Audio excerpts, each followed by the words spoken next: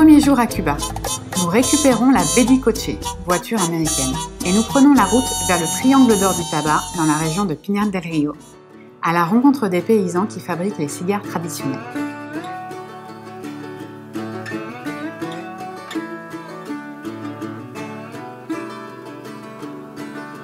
En Cuba en general, todos los cigarros que se hacen en la fábrica con la marca se llaman habanos. Y los que fabricamos nosotros en la finca se le llaman puros, que es puro tabaco, no nicotina, no máquinas, no químicas.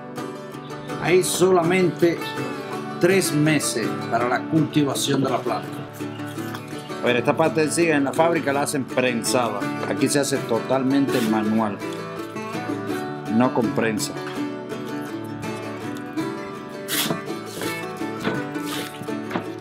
Esta es la capa, que es la parte exterior, la parte final. Y ahora está listo. Nosotros vendemos el 90% para el gobierno y el 10% para consumo propio, amigos o turistas que nos visiten en la finca.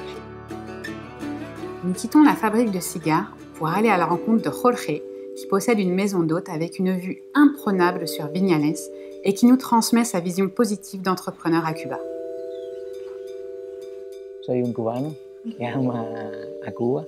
Hice mis estudios en Moscú, terminé mi profesión, o sea, ingeniero mecánico.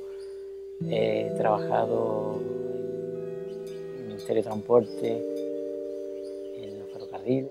Y justamente como hoy Cuba se está abriendo y soy una respuesta a esos cambios, pues decidí, teniendo la posibilidad de que durante 17 años hemos construido esta casa, pues bueno, ponerla abrirla al turismo también y crear nuestro propio negocio. Viñales es una destinación para el turismo ecológico y que todo el que ha llegado a Viñales se ha quedado maravilloso.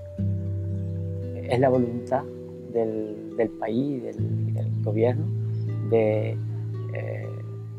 que Cuba se abra al mundo. Eso es una realidad.